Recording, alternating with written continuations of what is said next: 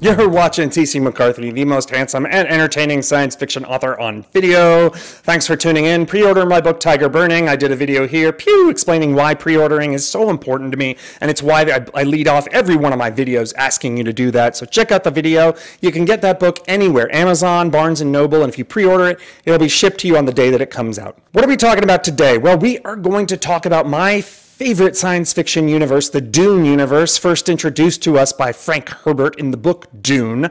I'm actually a fan of the movie by, I can't remember who it was. It was the one with Kyle MacLachlan and the Italian director whose name I can't remember, Dino De Laurentiis or Oscar De Laurentiis. I love that movie, actually. Was it true to the book? No. But I think that some of the concepts, some of the similar, like the costumes and everything, almost Flash Gordon-esque from the movie in the 70s, Flash Gordon. I love it. I don't know, it hit the sweet spot for me.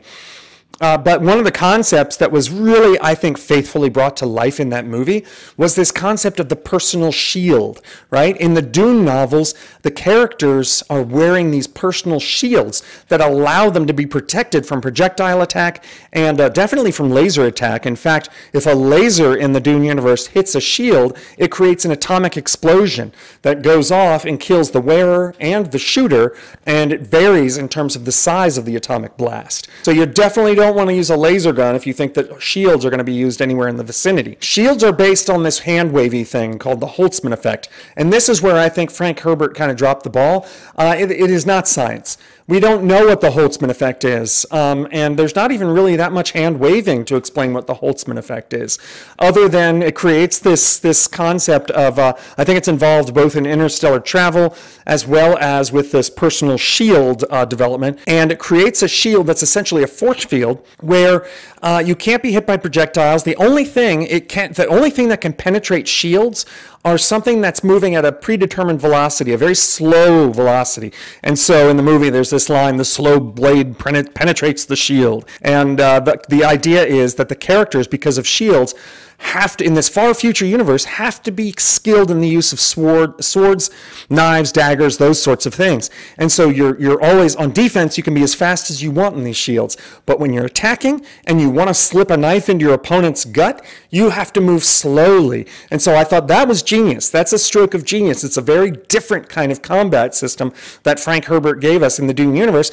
I just wish it was more based in science, although I have to admit there's probably a reason why he couldn't base it in science, and let's get to that now. Force fields are not a new concept. And the concept of generating some sort of energy-based field around something to protect it from kinetic attack or energy attack is definitely been used over and over again in science fiction and has been looked at carefully by scientists probably for decades. Force fields have been used in science fiction for barriers like doors, bridges between 2 points, defense like I already mentioned. Building like a temporary habitable space, let's use Star Wars as an example. I hate that stuff. But anyway, the force field where the ships were docked in these big bays, and you had a force field basically to separate pressurized area from the vacuum of space. Okay, so what's the current reality of force fields? Well, basically, they're almost impossible to make at this point. The closest we've gotten to a force field, there are two concepts. One is this idea that we could coat a spacecraft with this fine mesh and create a field of plasma, charged particles around the ship. And that field would almost work as almost like the Earth's magnetic field to kind of shunt away charged particles, things like solar particles, solar storms, those sorts of things to protect astronauts inside of a spacecraft. They would also have the benefit of maybe protecting the spacecraft from very, very small particles of dust and space rock that would otherwise punch holes in the craft, on the way to Mars, for example. Now, something big, it's not going to have any effect on. This is not something that's going to provide any protection from kinetic attack or anything like that.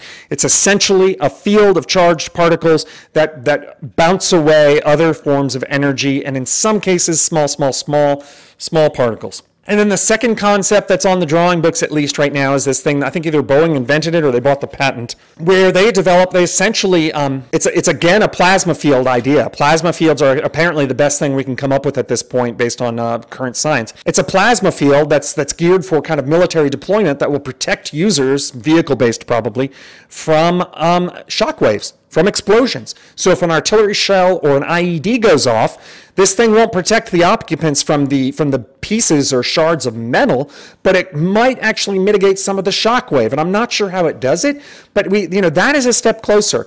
Again, it's plasma. It's the same concept that we described in terms of protecting a spacecraft.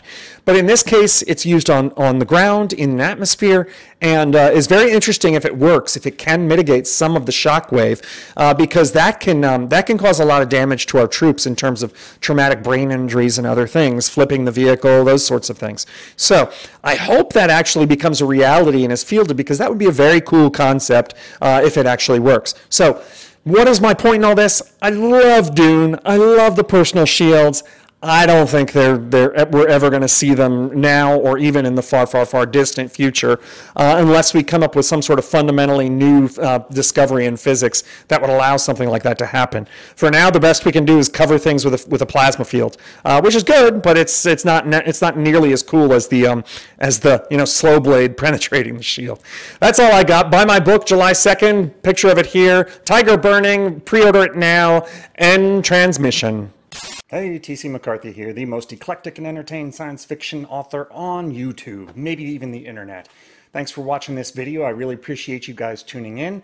As usual, buy my books. I've got a new one coming out in July, and I'll have a giveaway coming up soon, so stay tuned for that. Appreciate you subscribing to my channel, and please, please, please, please don't forget to click that little bell icon so that whenever I upload new content, you get notified. Thanks again. See you soon.